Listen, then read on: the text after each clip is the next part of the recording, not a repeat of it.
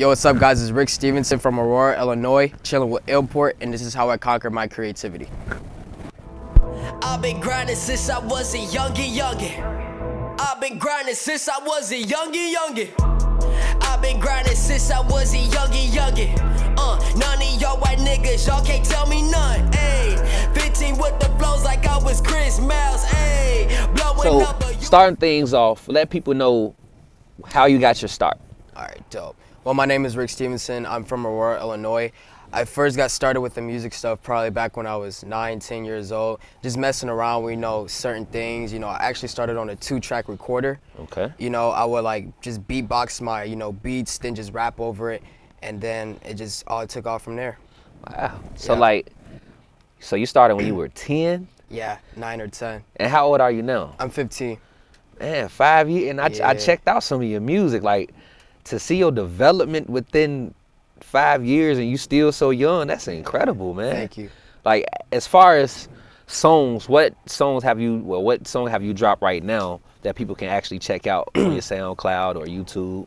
Oh, well, I didn't really just drop it. Probably like a month ago, I dropped a single called Off the Noggin with my boy Dre. It's just literally off the noggin. It was just freestyle. I kept retake it. But it's on my SoundCloud. If you look me up, Rick Stevenson, it's on there. Cool. As far as like upcoming events, shows, do you have any upcoming events or shows? Not right now, just working actually on an EP. So just getting that all together. Then probably when I finish that, get some more gigs and going traveling and stuff like that. We'll talk about the last gig you had. I was actually there. I'm mad I missed you. I didn't even know you were there. Yeah. But let the fans and the supporters know your experience for that. I mean, it was dope. It was a dope set, I went on last because I showed up really late, but it's all good though. So I had a pretty decent set, me and my boy Exosh, we tore it up. I just brought him along with my set. Crowd was dope. Everything was just dope. It was a dope vibe. Man, that's good. Yeah. Vlogging. So I was on Twitter. Yeah. And I noticed you put out a vlog. Yeah. Was that your first vlog, right? That was my first vlog, yep. What made you start, actually showing people the inside life of Rick Stevenson? Too many questions, like people, I haven't really like opened up more to my fans publicly except for on like Snapchat and stuff like that. But like people that don't have the access to Snapchat is always asking me like, what do you do in your everyday life? How do you do this? How do you do that?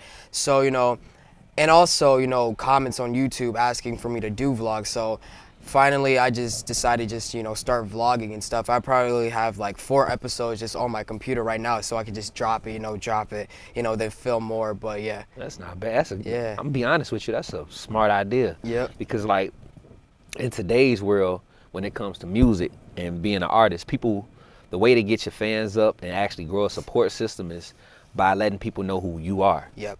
And when you're vlogging and you're bringing people into your world, that's what help you grow. So hey, I applaud you on that, kid. It's tough. Yeah. But you can do it. I saw the first vlog. I'm like, hey, you got it. You got the chemistry going. All right. But I've been on Twitter, Instagram, social media, and your name been popping up constantly. Yeah. I even have people call me like Biko, check out this guy named Rick. It's Rick Stevenson, right? Yep. Like, check out this guy named Rick Stevenson. He's dope. He's young. He's 15. Like, check him out, man. Right. Just listen to him. So I check you out. I'm like, man, this guy is. I'm like, he is dope. Right. And then one of my mentors, Freddie B, reached out. Like, he hit me up. He say, Biko, check this young kid out, man. He remind me of you when you was young. He was like, check him out. So having certain names grab onto your name, how does that feel like? How does that feel like to have people spreading that name word of mouth that can actually help further your career? Like, it's crazy. It's a crazy feeling, especially since me only being 15. Like, when I first started all of this, I did not know it was probably going to go as far as it's going right now. Okay. But it's just, I mean, it's an amazing feeling, but at the same time, I still, give all the glory back to, the Most Highest, because I mean, that's, who blessed me with the gift and stuff. So I never, ever get, too big-headed about a situation. I always just, pray about it, humble myself, so I can always get more, you know, and then receive more and continue to touch other people, you know. So it's an amazing feeling, but you know, I just keep focused. Hey, you have to keep, you gotta stay focused, man. Yeah. It's a tough industry, but I see you doing well. Yeah, thank you. I mean, you only 15. Yeah. That's what I want to ask you too. Like, being so young, how does that affect you when it comes to like getting shows or you know, really wanting to make the music you want to make, because you're you're so-called at a, I guess you could say, another level of making music. So like, does that hold you back at all? Oh yeah, 15 is like a burden, kind of, because I mean, like, when it's time to like book shows, like that's a risk that the promoter is taking. So like, they're like, dang, 15-year-old kid, oh, I haven't even checked out his music, you know. That's like taking a huge risk, you know, because most 15-year-olds, you know, they're just like starting, they just start rapping at 15, you know, so they're probably, you know, not that well developed yet in their craft and skill. So like, it holds me back a lot, but like at the same time, it's like a hit or miss. So it's just, you gotta play your cards right. You know, some people may listen, some people may not. You know, people are asleep some people are asleep right now, but like, when that timer goes off, it's gonna be a huge regret. You know, because I mean, like, even though I know what I'm capable of, as in creative wise, like, I know what I can do, I know what I can't do.